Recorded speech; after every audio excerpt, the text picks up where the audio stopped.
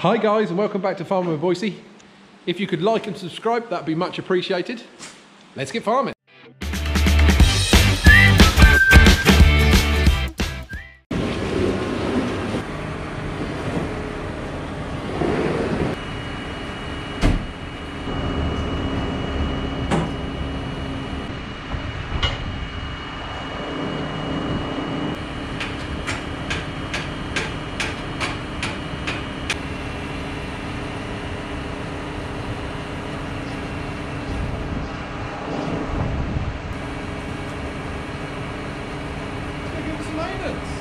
About to go hedge cutting and the heavens have opened, so I think it's about time we did a bit of maintenance on the hedge cutter instead.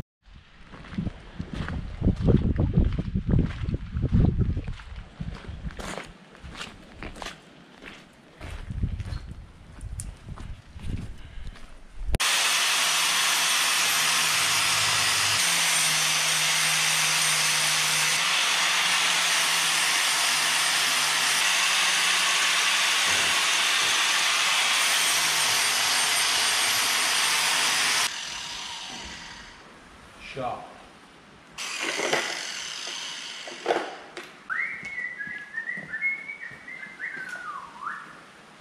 Job's a good one. It's chucking it down.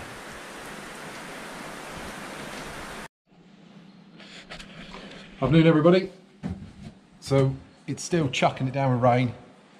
It's too wet to go hedge cutting, so I've come up to the grain store to have a look around and just make sure that there's no leaks. I mean, found one there already. So we will put the bucket under that for now. There might even be two there, so we'll put two. And another one. I'm running out of buckets. I'll have to get another one for that. I'm just coming up to check. We've all our seed that we had cleaned by Angliss Grain Services is all in here. Just checking to make sure there's no mice nibbling on them. I'm just checking to make sure that the main gutters in between these two barns are secure and not leaking anywhere.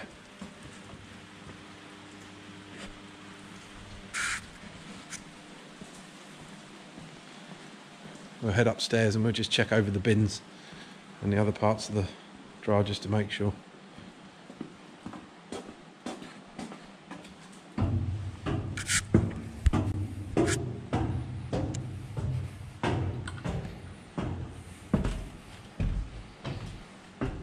This is all malting barley in here. There's about 800 tonnes in this store. All looks pretty good. All looks pretty dry. Just waiting for results on that for malting. There's our old cleaner. It's a Westrup. Still makes a great job, even though it's how old though? It's about 35 years old. We're up here on the catwalk, which is where the bins are. There's 18 bins. Each bin holds 45 tonne. We've got the blowers going in these ones through the middle, just to make sure that it cools the oilseed rape down and keeps it cool. Because we've had problems in the past with it being too warm. Well, the roof seems to be okay up here. But I mean, due to how poor this harvest was, really, all these bins that should be full, I mean, most of them aren't. And equally, ow, just hit my head. Equally, the back store. This store out the back there, you can just about see it in the darkness. That holds about 1,400 tonnes. It's not even half full. So it's quite a hard year, really. We didn't get all of our winter cereals in anyway.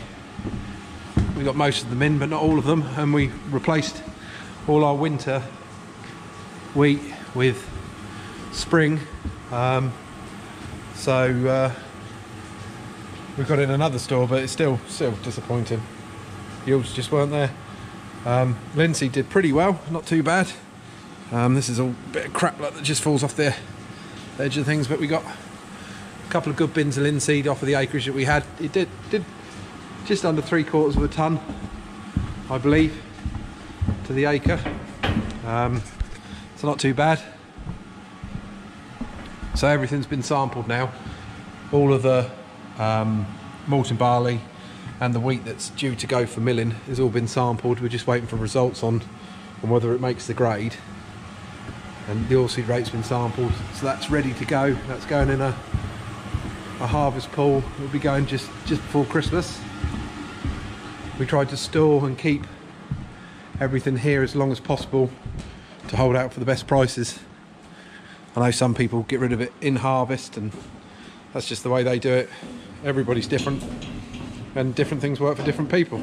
We have quite a bit of storage here for what we need.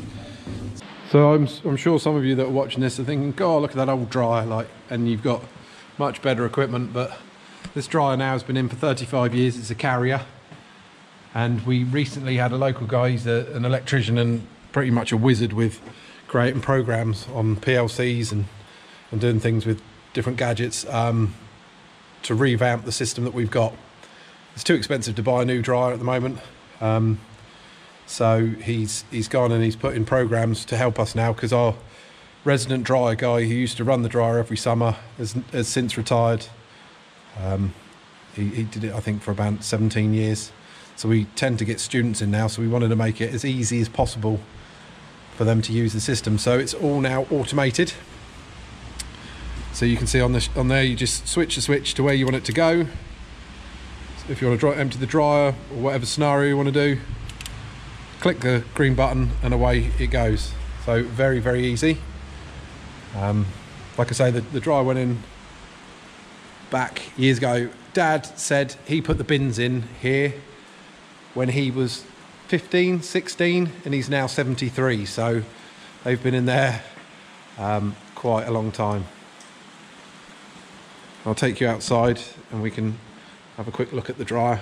There's an old Carrier 22-ton dryer. There it is, there's the old dryer. Still works remarkably well for its age, but it is getting a little bit tired now. It leaks in a few places, as you can see. And the burners, which are all underneath here.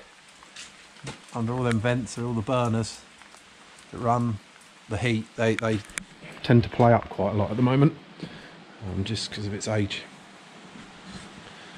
As I say, it's so expensive. I mean, to replace this plant is going to cost £1 million. So it's, you know, the owner will replace it at some point, but just not at the moment. I think there's big plans for the estate over the next few years. So if you stay tuned, there could be some quite exciting times ahead and some good things to see on the journey.